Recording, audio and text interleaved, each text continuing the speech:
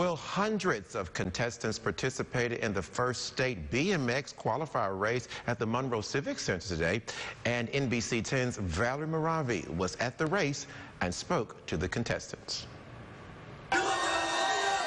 The biggest race, ran by local tracks in the history of Louisiana BMX, held participants of all different ages. This sport starts at 2 years old, goes all the way up to 99 years old, starts at novice, which is beginner, then intermediate, then expert. All you have to have is long pants, long shirt, closed-toe shoes.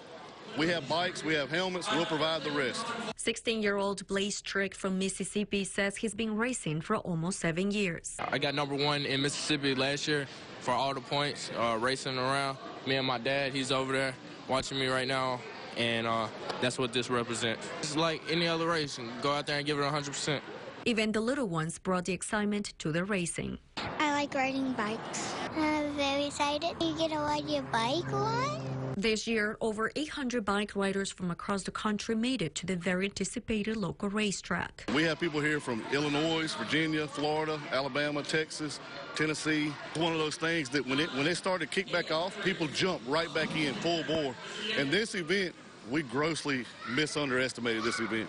Texas BMX organizer Chris Allen says it feels very special to finally bring the Gold Cup champion qualifier back this year. And just be here, breeze blowing through. It's just amazing after what the pandemic did, and being able to come back and race and be with our families is special. The Gold Cup Championship will be scheduled for September 2022. Reporting in Monroe, I'm Valerie Moravi for your weather station.